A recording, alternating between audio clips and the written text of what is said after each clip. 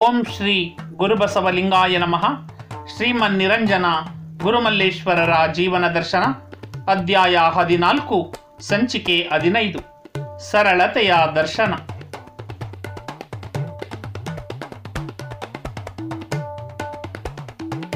ಹುಣಸೂರಿನ ಭಾಗದವರಾದ ನೀಲಕಂಠಪ್ಪ ಎಂಬುವವರು ಬಹಳ ಸಾತ್ವಿಕ ಜೀವನ ನಡೆಸಿದವರು.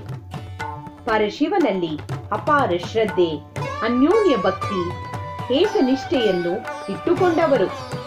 ದಾನ ಧರ್ಮಗಳಲ್ಲಿ ಎತ್ತಿದ ಕೈ. ಶಿವಭಕ್ತರನ್ನು ಕಂಡರೆ ಅಪಾರವಾದ ಭಕ್ತಿ ಗೌರವ. ಇವರಿಗೆ ಮೈಸೂರಿನ ಮಹಾಲಿಂಗೇಶ್ವರ ಮಠದ ಪೂಜ್ಯ ಗುರುಮಲ್ಲೇಶ್ವರರ ಬಗ್ಗೆ ಕೆಲವು ಭಕ್ತರಿಂದ ತಿಳಿಯಿತು. ಅವರನ್ನು ನೋಡಬೇಕೆಂದು ಬಹಳ ಸಲ ಅಂದುಕೊಂಡರೂ ಕೆಲಸದ ನಿಮಿತ್ತ ಸುಮ್ಮನಿದ್ದರು. ಮತ್ಯಾರಿಂದಲೂ ಪೂಜ್ಯ ಗುರುಮಲ್ಲೇಶ್ವರರ ಕರುಳಿನ ಪವಾಡದ ವಿಚಾರ ತಿಳಿಯಿತು. ಅವರನ್ನು ನೋಡಲೇಬೇಕೆಂಬ ತುಡಿತ ಹೆಚ್ಚಾಯಿತು. ಕೆಲಸ ಕಾರ್ಯಗಳನ್ನು ಬದಿಗಿರಿಸಿ ದಿನನಿತ್ಯದ ವಸ್ತುಗಳನ್ನು ಒಂದು ಪೆಟ್ಟಿಗೆಯಲ್ಲಿ ತುಂಬಿಕೊಂಡು ಮೈಸೂರಿಗೆ ಬಂದರು. ಅವರು ಬಂದಾಗ ರಾತ್ರಿಯಾಗಿತ್ತು. ಎಲ್ಲಿಯೂ ಯಾರೂ ಕಾಣುತ್ತಿರಲಿಲ್ಲ. ಮಠದ ಹೆಸರು ಬಿಟ್ಟರೆ ಅವರಿಗೆ ಮತ್ತೇನು ಗೊತ್ತಿಲ್ಲ. ಹೋಗುತ್ತಿದ್ದ ದಾರಿಯ ನಡುವೆ ಸಿಕ್ಕ ಒಬ್ಬ ವ್ಯಕ್ತಿಯನ್ನು ಮಹಾಲಿಂಗೇಶ್ವರ ಮಠ ಎಲ್ಲಿ ಎಂದು ಕೇಳಿದರು. ಅದಕ್ಕವನು ಇಲ್ಲಿಂದ 2-3 ಮೈಲಿ ದೂರವಿದೆ ಎಂದು ಹೇಳಿ ಹೊರಟು ಹೋದನು.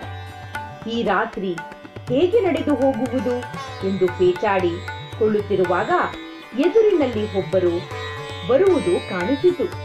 ಹಾಗೆ ಬಂದವರನ್ನು ನೀಲಕಂಠಪ್ಪ, ಅಪ್ಪ, ನಾನು ಮಹಾಲಿಂಗೇಶ್ವರ ಮಠಕ್ಕೆ ಹೋಗಬೇಕಾಗಿದೆ, ಸಹಾಯ ಮಾಡುತ್ತೀಯಾ ಎಂದರು. ಆಗ ಅವರು, ಆಯ್ತು ಬನ್ನಿ ಹೋಗೋಣ, ನಾನು ಮಠದಲ್ಲೇ ಇರುವವನು ಎಂದವರೇ ಅವರು ಸಾಮಾನು ತುಂಬಿದ ಪೆಟ್ಟಿಗೆಯನ್ನು ಅನಾಮತ್ತಾಗಿ ಎತ್ತಿ ಹೆಗಲ ಮೇಲೆ ಇಟ್ಟುಕೊಂಡು ನಡೆದೇ ಬಿಟ್ಟರು. ನೀಲಕಂಠಪ್ಪ ಪೆಟ್ಟಿಗೆ ಹೊತ್ತ ಅವರನ್ನು ಹಿಂಬಾಲಿಸುತ್ತಾ ದಾರಿಯುದ್ದಕ್ಕೂ, ಏನಪ್ಪ, ಗುರುಮಲ್ಲೇಶ ಸ್ವಾಮಿಗಳು ಹೇಗಿದ್ದಾರೆ? ಶಿವನ ಕೃಪೆಯಿಂದ ಚೆನ್ನಾಗಿದ್ದಾರೆ. ಅವರು ತುಂಬಾ ತಿರುಗಾಡುತ್ತಾರೆಂದು ಕೇಳಿದ್ದೇನೆ. ಈಗ ಮಠದಲ್ಲಿ ಇದ್ದಾರೆಯೇ? ಹೌದು, ಭಕ್ತರ ಮನೆ ಊರುಗಳಿಗೆ ಮೇಲಿಂದ ಮೇಲೆ ಹೋಗುತ್ತಿರುತ್ತಾರೆ. ಆದರೆ ಈಗ ಇಲ್ಲಿಯೇ ಇದ್ದಾರೆ.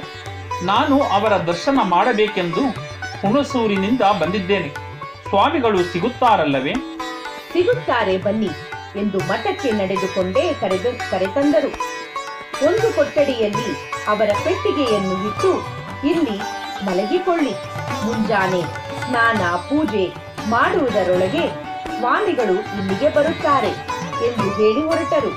ನೀಲಕಂಠಪ್ಪ ರಾತ್ರಿ ಮಲಗಿ ಮುಂಜಾನೆ ಸ್ನಾನ ಪೂಜೆ ಮುಗಿಸಿಕೊಂಡು ಹೊರಗಡೆ ಬರುವುದರ ಒಳಗೆ ಮತ್ತೆ ಅವರೇ ಬಂದರು. ಸ್ವಾಮಿಗಳು ಎಲ್ಲಿದ್ದಾರೆ ಎಂದು ಕೇಳಿದ. ಬನ್ನಿ, ದೊಡ್ಡ ಗುರುಗಳಾದ ಮುಪ್ಪಿನ ಸ್ವಾಮಿಗಳ ದರ್ಶನ ಮಾಡಿಸುತ್ತೇನೆ, ನಂತರ ಪ್ರಸಾದ ಮಾಡುವಿರಂತೆ ಎಂದು ಮಠವನ್ನೆಲ್ಲ ತೋರಿಸುತ್ತಾ ಮುಪ್ಪಿನ ಸ್ವಾಮಿಗಳು ಇರುವ ಜಾಗಕ್ಕೆ ಕರೆತಂದರು. ನೀಲಕಂಠಪ್ಪ ದೀರ್ಘದಂಡ ನಮಸ್ಕಾರ ಮಾಡಿ ತನ್ನ ಪರಿಚಯವನ್ನು ಗುರುಗಳಿಗೆ ಹೇಳಿಕೊಂಡು, ಗುರುಮಲ್ಲೇಶ್ವರ ದರ್ಶನ ಮಾಡಬೇಕು ಗುರುಗಳೇ, ಎಲ್ಲಿದ್ದಾರೆ? ಅವರನ್ನು ನೋಡಬೇಕಲ್ಲ ಎಂದ. ಆಗ ಮುಪ್ಪಿನ ಸ್ವಾಮಿಗಳು ನಸು ನಗುತ್ತಾ, ರಾತ್ರಿ ನಿಮ್ಮ ಪೆಟ್ಟಿಗೆಯನ್ನು ಹೊತ್ತುಕೊಂಡು ಮಠಕ್ಕೆ ಕರೆದುಕೊಂಡು ಬಂದುದಲ್ಲದೆ ಬೆಳಿಗ್ಗೆಯಿಂದ ನಿಮ್ಮ ಜೊತೆಯಲ್ಲೇ ಇದ್ದಾರಲ್ಲ, ಇವರೇ ಗುರುಮಲ್ಲೇಶ್ವರರು ಎಂದರು. ನೀಲಕಂಠಪ್ಪ ಕುಸಿದು ಹೋದ. ಪಶ್ಚಾತ್ತಾಪದಿಂದ ನೊಂದು, ನನ್ನೊಡೆಯ, ನಿಮ್ಮ ಸೇವೆ ನಾನು ಮಾಡಬೇಕು. ಅಂತಹದರಲ್ಲಿ ನಿಮ್ಮಿಂದ ಸೇವೆ ಮಾಡಿಸಿಕೊಂಡೆನಲ್ಲ, ನನ್ನಿಂದ ಎಂತಹ ಅಪಚಾರವಾಯಿತು ಎಂದು ಗುರುಗಳ ಪಾದವಿಡಿದು ಕಣ್ಣೀರು ಸುರಿಸುತ್ತಿದ್ದ. ಅವರನ್ನು ಪೂಜ್ಯ ಗುರುಮಲ್ಲೇಶ್ವರರು ಮೇಲೆತ್ತಿ, ಎನಗಿಂತ ಕಿರಿಯರಿಲ್ಲ, ಶಿವಭಕ್ತರಿಗಿಂತ ಹಿರಿಯರಿಲ್ಲ. ನಿಮ್ಮ ಪಾದ ಸಾಕ್ಷಿ, ಎನ್ನ ಮನಸ್ಸಾಕ್ಷಿ, ಕೂಡಲ ಸಂಗಮ ದೇವಾ, ಎನಗಿದೇ ದಿವ್ಯ ಎಂದು ಅಪ್ಪನವರು ಹೇಳಿದ್ದಾರೆ. ಶಿವಭಕ್ತರ ಮುಂದೆ ನಾನೇ ತರಲ್ಲಿ ದೊಡ್ಡವನು ಎಂದು ಮಠದಲ್ಲಿದ್ದವರಲ್ಲಿ ಒಬ್ಬರನ್ನು ಕರೆದು ಇವರಿಗೆ ಪ್ರಸಾದ ಮಾಡಿಸಿರಿ ಎಂದು ಹೇಳಿ ಕಳುಹಿಸಿದರು. ನೀಲಕಂಠಪ್ಪನವರಿಗೆ ಪೂಜ್ಯ ಗುರುಮಲ್ಲೇಶ್ವರರ ಸರಳತೆಯ ಸೌಜನ್ಯ ಕಂಡು ತಲೆಬಾಗಿ ಕೈ ಮುಗಿದು ಕಣ್ಣೀರು ಒರೆಸಿಕೊಂಡು ಮುನ್ನಡೆದರು. ಶರಣು ಶರಣಾರ್ಥಿ.